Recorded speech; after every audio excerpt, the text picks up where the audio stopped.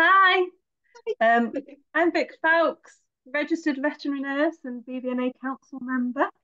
Uh, and to celebrate 20 years of Veterinary Nursing Awareness Month, um, we are interviewing registered veterinary nurses who have been qualified for 20 years or more. Um, so uh, this evening, I am joined by my very good friend and BVNA mum, Steph Worsley. And we're going to ask her a couple of questions today. She has been qualified for over 20 years and is what we call a vintage nurse. Um, so we will let her introduce herself because she has had an amazing career and she's going to tell you a little bit about it. Over to you, Steph. Thank you very much, Vic. Yeah, so I'm Steph Worsley. I started in practice. I'm registered as a student veterinary nurse on the 31st of August in 1999. Mm. So that was a while ago. I'm currently a head veterinary nurse of a independent practice in North Wales, and I am also a BVNA Council member. I'm in my second year on BVNA Council now, which is absolutely amazing. Um, I've worked at various practices all over the Northwest, including some time spent as an internal medicine specialist nurse at Liverpool University. So lots of experience there. So yeah. Lovely. And what you said you qualified all the way back then in 1999. No, I registered as a student in 1999. Right, I okay. actually qualified in 2003. So 21 years this year. Oh, amazing. Fair play to Yeah. you. So if it was 2003, um, trying to work out because I was a portfolio nurse, so it gone on by then. But does that make you a green book nurse? No. So I was first year portfolio. So literally, if I'd have started nursing even 6 months earlier, I'd have been Green Book. Ah, okay. But I was literally one of the first cohort to be on the portfolio. So I managed during my training, I saw the portfolio in editions one and edition two. Mm. So I saw it kind of progress through, which was really good that they took on feedback from the student nurses at the time to see what needed tweaking and what have you to make things a little bit easier for us. But I still actually have my original put green folder with all the original templates in from when I very first started Oh, nursing, that's which was amazing. I haven't got my actual finished work, but I've got that original portfolio, which Yeah. was yeah, Well, I think I was one of the first that did the second one. yeah, So thank you for that because I obviously got the better version of all your students' complaints. Um, yeah, but but yeah, it was really quite strange because it was totally changing, wasn't it? And yeah, I think looking back now, that was it was just the veterinary nursing profession really did start sort of taking control for itself, didn't it? And really looking at how it was progressing and what more we could do, which was brilliant. yeah, definitely. I definitely think it was the start of the change for us as a profession. Oh, you Oh, froze there a minute. sorry. You're Um, back. yeah, I think it was the start of the change for our profession, back when they introduced the portfolio and kind of moved on from there. Yeah, yeah, definitely, definitely. Um, so talking about the progression of the profession, that brings me nicely on to my next question. Um, so what progression have you seen in the profession in the last 20 years? I Um, don't, I, I think one of the biggest things I've seen in the last 20 years is us becoming registered. and us having that little bit more autonomy with how we go about our jobs.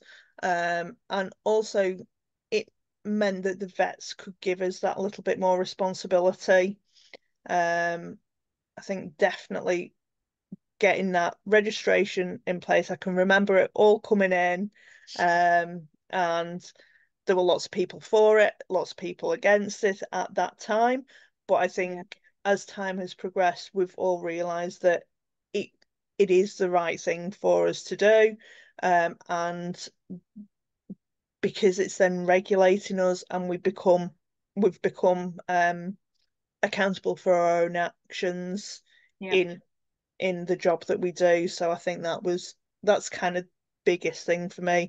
And obviously the progression of the degree coming in.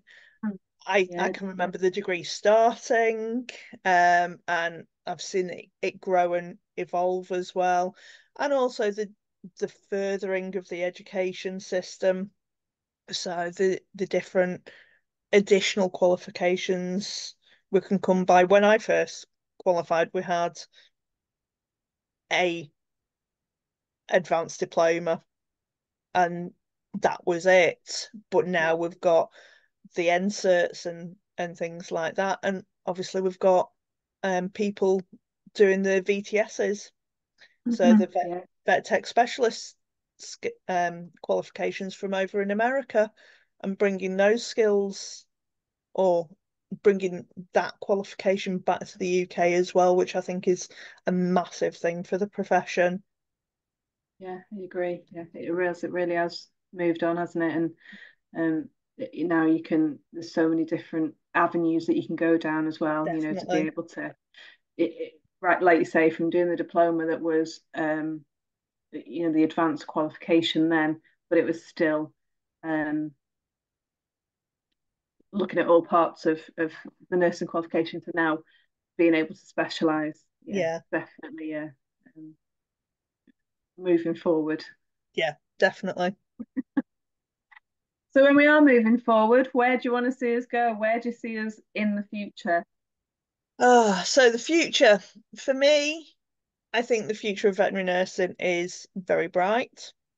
We need to keep fighting for protecting our title, and getting that for me is kind of our next big step, because then we can kind of progress and hopefully get advanced practitioner status, um, and so we can work more like the human nurses. So we've got the advanced practitioner nurses in your GP practices and things like that, who have a small amount of drugs that they can prescribe to people. And I think for us as veterinary nurses, I think that is something that we need to strive for, and bring that even more autonomy back to us, and make that kind of the next step for us really.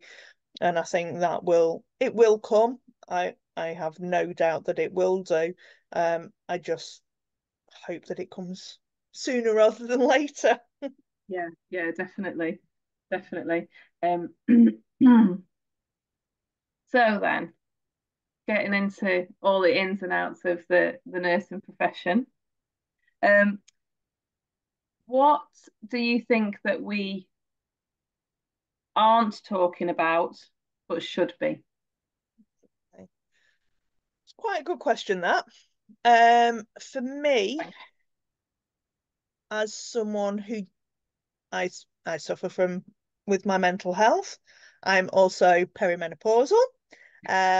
So I think for me, those are two big things that, yes, we are starting to talk about, but I really don't think that we are talking about enough, especially mental health.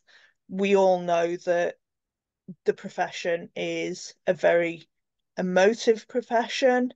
We do suffer from compassion fatigue and burnout, and I think there needs to be more discussions. I've always been very, very open with my struggles with my mental health, and definitely when I started in the perimenopausal kind of area, that did take a nosedive as well. So I think those two things do go very much hand in hand. And I definitely think that we need to be shouting from the rooftops and having those difficult conversations with each other and not hiding our heads in the sand a little bit with it, because I think we need to be, the more of us that talk about it, the more commonplace those discussions will become, and the easier those discussions will become. And so people will hopefully feel a lot easier, a lot happier talking to each other about those sorts of subjects. And then if people do need additional help, additional guidance, then that can be brought into those conversations, because we've got to help each other out. We really do. Definitely. And it was also bringing awareness for other people as well, isn't it? Exactly. So that people that aren't having or that don't have mental health issues can understand that better and understand how they can Yeah, help their definitely. colleagues. And Yeah, definitely, like you say, giving them the avenues that they can go down so they can know where to get help as well. yeah. Definitely. Definitely. Okay. We're nearly there. Got one more to go. Okay. And obviously it's something that we're very passionate about. What does the protect the title mean to you? It means absolutely everything. For me, to have that title protected would be the epitome of everything. It it literally would be the most amazing thing that we can do for our profession at this time. Um, there are still people out there. I've come across them on various websites this weekend calling themselves veterinary nurses, and they haven't had that qualification. They haven't worked towards it. They haven't had all the training that me and you have gone through. Um, and so for me, it is just the at the moment the be all and end all. Um, I know it takes a long, long time. I know, for example, dental nurses, it took almost 20 years for them to get their title protected.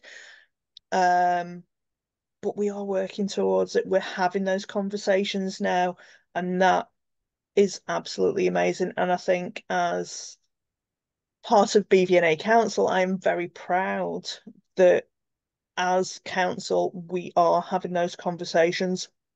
We are getting invited to the House of Commons, House of Lords, to have those conversations with the people who can make that change for us. Um, and I think we all just need to keep on keeping on with it, and we will start chipping away at it, and we will get there. There are plans in place to keep on moving on and contacting MPs and people like that who are the people we need to be kind of pushing this agenda upon, and making them aware as to how important it is for us as registered veterinary nurses, but also for our colleagues, our clients, and most importantly, our patients, because that for me is the baseline for everything. We need to be protecting our patients, and to be able to do that safely and um, in the right ways, we need to get the title protected. We really do. So yeah, it's as you can tell, I'm very very emotional about this. And yeah, it is one of the big things. And I know there are discussions as to why is it taking so long, unfortunately, because it needs to go through Parliament. It's a change in law. Yeah. It's not something that can happen overnight. No, it's Um, not. so And it I takes a think, lot of work from behind the scenes, doesn't it? yeah, Definitely. definitely. Yeah. Yeah. Yeah.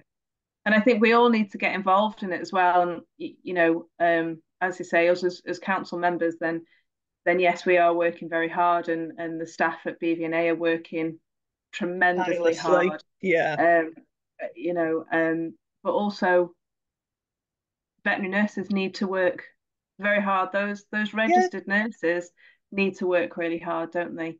They need Yeah. to fill in the surveys. They need to speak to their MPs.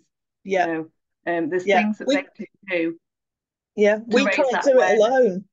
No, We need every single registered veterinary nurse to help us. yeah, yeah. And then we need all of their friends, all of their family, everybody that anybody knows. We need their help to get this pushed through and get that title protected. And hopefully next, we have a conversation in the not too Fingers distant crossed. future that we'll be celebrating and it'll actually Yeah, have gone through and we will be yeah. protected. Yeah. Oh well, Steph, thank you ever so much. It's been Not a problem at all, Vic. amazing. Always love having a chat with you. Um, Yeah, and amazing answers to the questions. So thank you very much for taking the time. I know you're a very busy lady.